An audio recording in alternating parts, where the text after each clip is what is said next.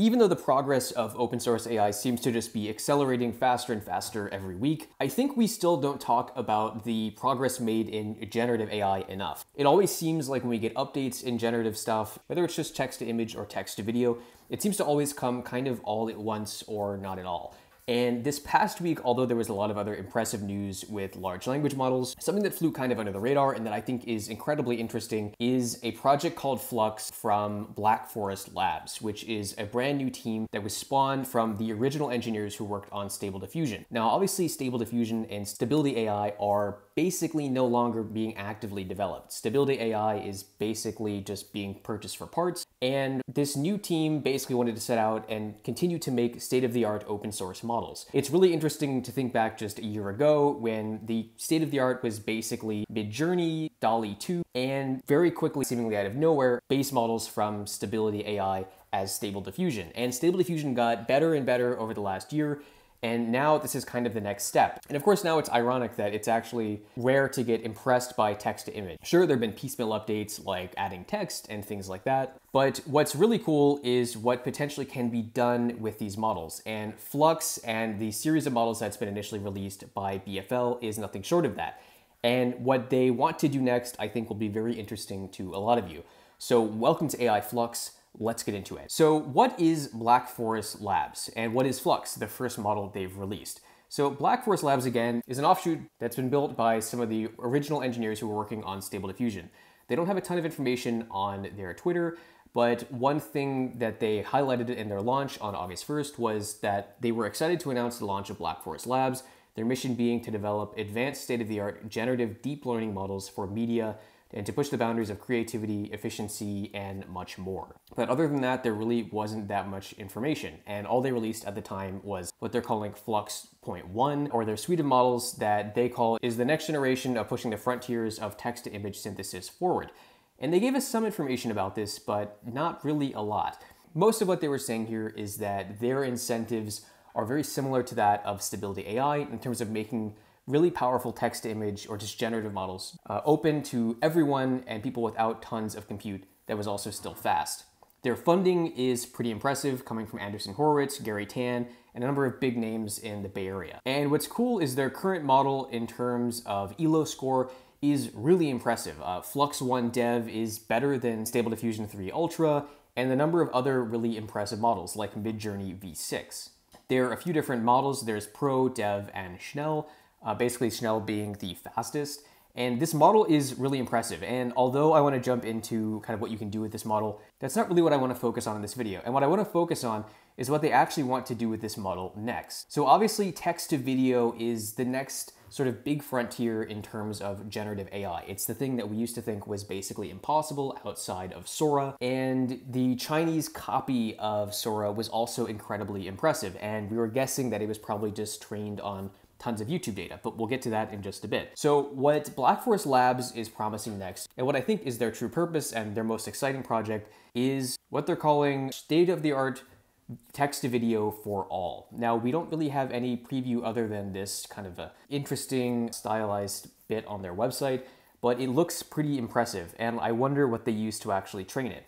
One of the things that I thought was interesting was with the latest release of Stable Diffusion 3, there just wasn't a lot there when it came to video. We heard that there would be 3D options. We heard that there would be multimodal options, and they almost delivered. But really, the video was still not that great.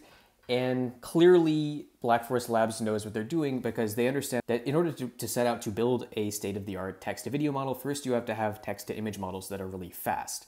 Because you're generating 30 still frames per 1 second of video generally, and to have all of the particle effects make sense, a lot of it has to actually fall into place. So we haven't seen an official demo yet other than this footage you're seeing right here, but I think it's really interesting. And the reason that I think this is more interesting and more exciting than just another AI paper or another team from another company like OpenAI or whatnot is they want this to be open. In theory, supposedly based on some threads on Reddit that the team has shared, they want this to be able to run on a single 3090 or 4090, which again is crazy since the 3090, although I think it provides the best value in terms of AI compute, it's crazy that it's a 6-year-old GPU. So they want it to be available to everyone, be as powerful or as impactful as Sora, and maybe we'll see this in the next few months. They don't really give too much of a timeline for this. But I think we're gonna see exciting things from Black Forest Labs, just given the team history, given the people funding this, and I think it's going to be something special. And what's interesting is they're not the only ones who have been working on this model that have maybe gotten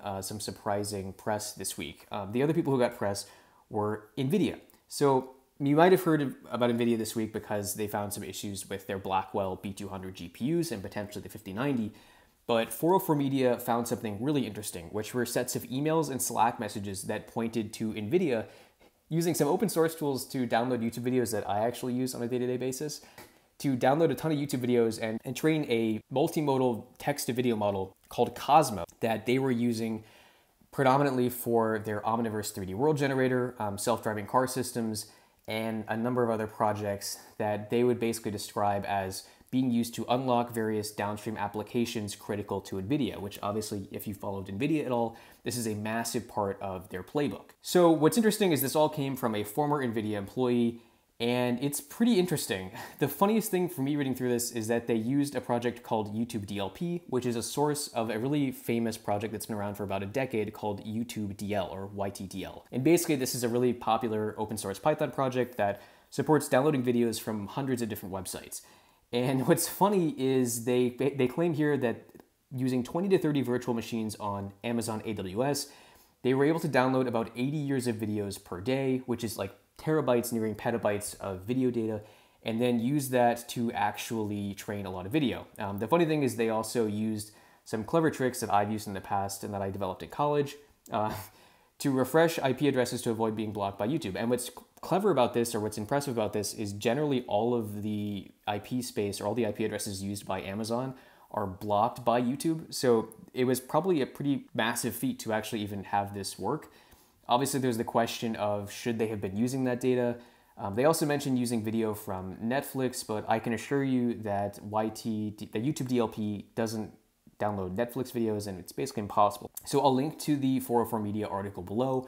But the cool thing here is that it shows that Nvidia is also incredibly focused on these models. And Nvidia's focus is a little bit different though, because Nvidia, when it comes to making these state-of-the-art text-to-video models and engines, a lot of the reason that Sora from OpenAI looked so realistic had more to do with physics than it had to do recreating graphics. Obviously, Nvidia has already pivoted in major ways in terms of like moving away from ray tracing to just using AI to infer how light will fall, and inferring physics is the next big step here, and that's really where more value for Nvidia is in this model. Like obviously the Black Forest Labs project will be mostly visual, but when Nvidia wants to use this to simulate things, they're basically inferring physics simulations and seeing that that has more value than using something like PhysX that they've been working on for years, which again kind of was their previous idea of, well, why don't we perfectly recreate and model everything and then go from there.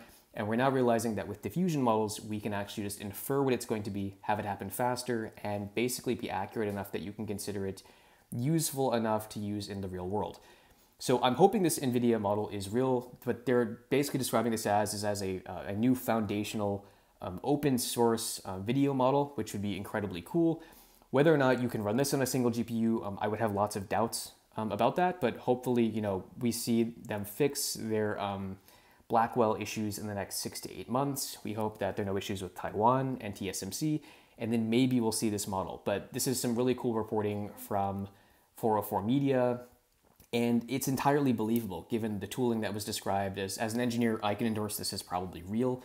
And it'll be really cool to see how good this model is based on some previous work coming out of NVIDIA. So do you think this is real? Do you think NVIDIA was in the wrong for using this data to train their model? Are you excited to use this new work from Black Forest Labs? And let me know if you want me to actually test this model in depth. But yeah, so as always, I hope you learned something. Sorry this video came out a bit late. The last time I recorded it, the audio was completely screwed up, but now it's good. And yeah, if you like our videos, please like, subscribe, and share, and we'll see you in the next one.